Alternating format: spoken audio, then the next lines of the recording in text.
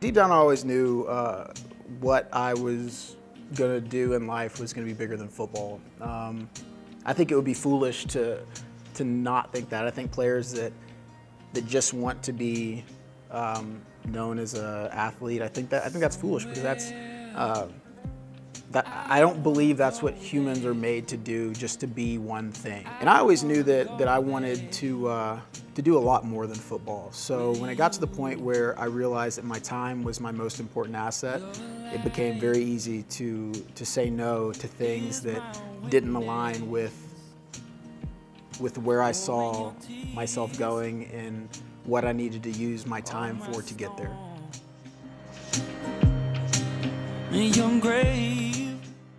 If you don't do what you want to do and what you love to do, you might as well just jump in your casket.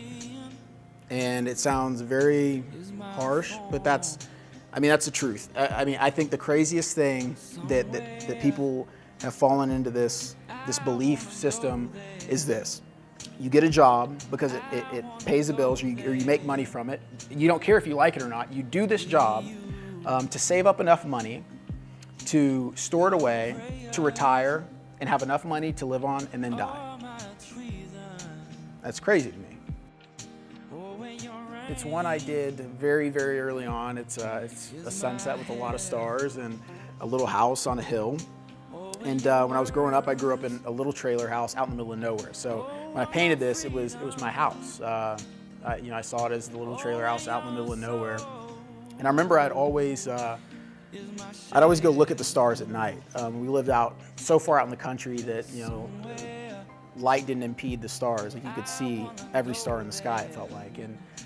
And I'd always look at the stars, and I remember I think that it was such a cool idea that so many people that have done great things looked at the same exact stars that I looked at. And it was almost like, for me, like looking at the stars, it was like the ultimate equalizer. Like if whoever did any great thing in the world looked at the same sky I did and went on to be great, like, it doesn't matter what situation I'm in now, like, we're all the same. I could do the same thing.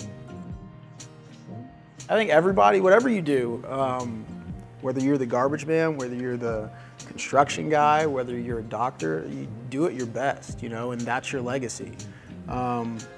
People that have really left a mark with me, if you just laid out their profession and asked other people how important of a profession that is, people would be like, oh, well, it's much cooler that you played in the NFL.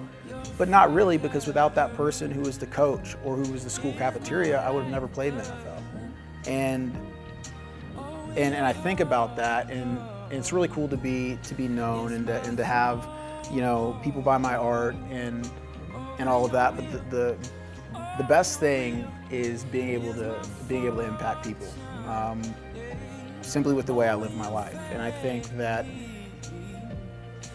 don't know, I think more people should kind of have that goal, just like having a presence that is attractive, that people enjoy being around, and then being able to rub off on people in a positive way. I think that investing in people is like the best investment. I made the salsa initially for a thank you gift for the equipment staff when I was with the Steelers, because they mailed some stuff off for me or something like that, and I was like, yeah, I'll bring you guys some salsa. And they were like, yeah, we can't, there's no good salsa up here. So I brought it in. Some of the players got their hands on it, and before I knew it, I was like taking orders like weekly, like, who needs salsa this week? And it got to the point where I was like, guys, like, I can't just keep giving this to you for free. Like, I'm coming out of pocket to make it. It takes time. It's messy. Like, I have to be compensated. So I was selling it to the guys on the team, and it got to the point where I was like paying my rent with like salsa money. I was like, this is crazy. Now I run a salsa business, and that's one of the things I do. But I love it, and it's fun, and it's great.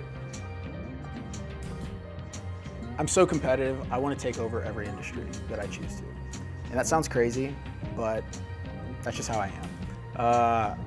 I want to be, if I choose to do something, I don't want to be mediocre at it. In football, a lot of times, the work you put in, how hard you work, lots of times it's rewarded, but a lot of times it's not. Sometimes you might have a player who's just better than you athletically.